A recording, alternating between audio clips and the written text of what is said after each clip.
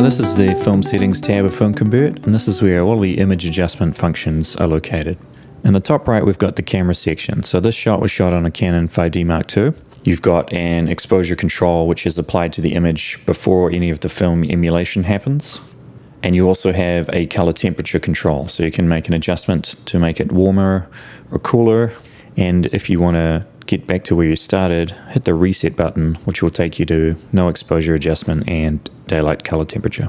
So the second section is where all the magic happens. This is where you choose your film stock and the associated grain and color. So we're looking at the Canon 5D II footage through an emulation of Kodak Vision 3 5207. Now if I hit the bypass button, we can look at the original Canon footage. You can see her shirt is kind of saturated. The skin tones are a little bit digital looking.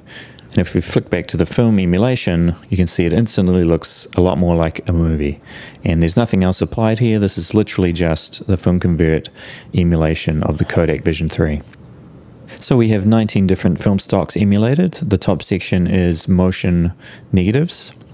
Then we have 3 transparency stocks. These are stills slide stocks. The next sections are stills black and white stocks. Below them are the stills color negatives. And finally, we have the Polaroid 600 emulation. So you can actually apply the look of Polaroid to your motion footage, which is something that's unique to FilmConvert. You can also flick through the film stocks with these arrows, which is a quick way to audition different looks. The next slider is the amount of film color you want to apply. So it defaults to 100%, but if you wanted to have only the grain, you could take it back to 0, in which case you're looking at the colors from the digital camera. Usually you'd leave that on 100. Which brings us to the grain. So probably the best way to check the grain is to hit this zoom button. Now we're currently looking at a 1080p image, but it's been scaled down to fit the screen. If you hit zoom, now you're looking at 1:1 pixels and you have a panable image, and this will actually play back in real time. This is the best way to check out exactly what's happening with the grain. So if you take it to 0, you're now looking at just the colors of the film stock. This would be a good option if you're not a fan of grain. Otherwise you can take it all the way up to 200% for a super grainy look. The final control in the film stock section is grain size, and you can choose from all of the common motion formats. 35mm full frame will have the smallest grain particles. Super 16 will be quite a lot larger, and the largest of all is the 8mm stock, which will look a lot like a home movie from the 70s or 60s.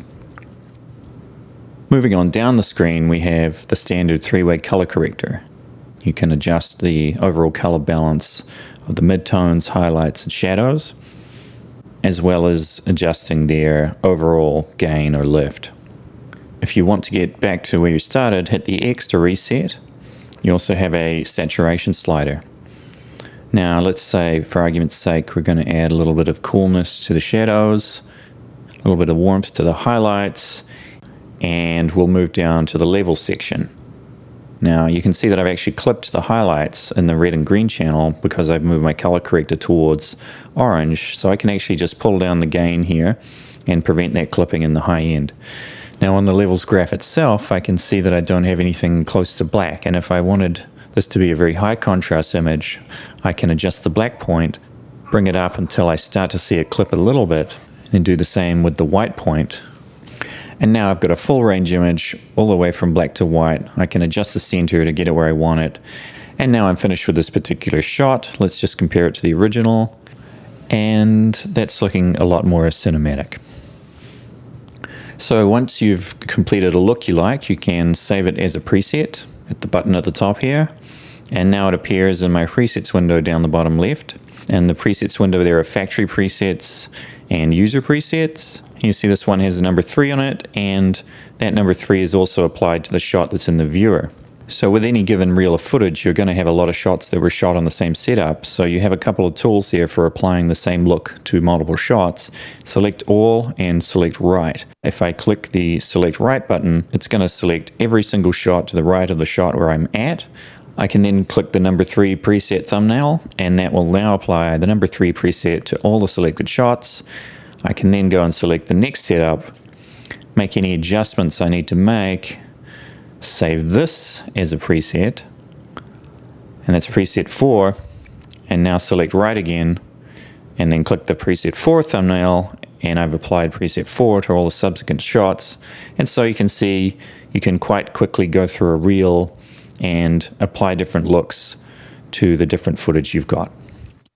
One last feature for those working in film workflows: if you're trying to match digital camera footage to scanned film footage, you can choose to use StatusM log as the output format. And this is a log format, kind of green looking, and it will match what came off of the Arri scanner. So here are some renders from the footage we've been using. This is just straight out of the camera and straight out of FilmConvert, no color corrector or levels applied.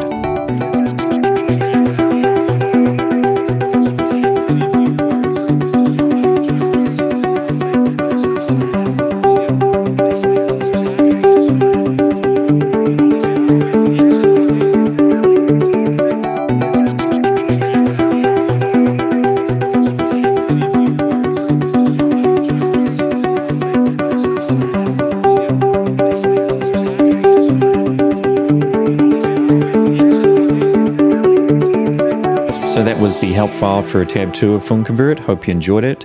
Be sure to check out the other videos and download the app at filmconvert.com. Thanks for watching.